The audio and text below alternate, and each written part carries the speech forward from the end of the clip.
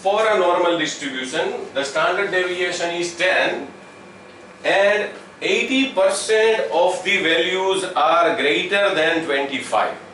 Then find the mean of the distribution. 80% of the values are greater than 25. That means probability of value greater than 25 is 80%. Favorable number of cases are 80% of total number of cases. We require to find out the mean. Now first of all, a simple thumb rule. The percentage or probability given is greater than 0.5. If the readily available probability from the data is greater than 0.5 and the sign with X is greater than, yes, this sign is greater than and the probability is greater than 0.5, that means the value of X falls on the left hand side area. Then only it is possible. So in this case, X equals to 25 must be here, because 80% values are greater than 25. Now we know that greater than means on right hand side. This total area is 0.5.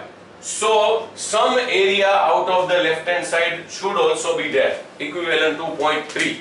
Then only 0.3 plus 0.5, 0.8, that means 80% area can be for the values greater than 25. So we can conclude that if the sign is of greater than and probability is greater than 0.5, then the value of X must be on left hand side area. The reverse rule will be, if the sign is less than and probability is greater than 0.5, then X must be on right hand side area, and so on. Now you can say find other two rules in your own way. This is our area of interest. Total area is, we know, 80% or 0.8. That can be divided into two parts. 0.5 where X takes value greater than mean, and 0.3 where X takes value between 25 and mean. 0.845. Yes. Now what is Z here? So Z is 0.845. 0.845. We can find it from table. 0.845. But technically Z takes negative value because it falls on the left hand side area, and we know that on the left hand side area all Z scores are negative.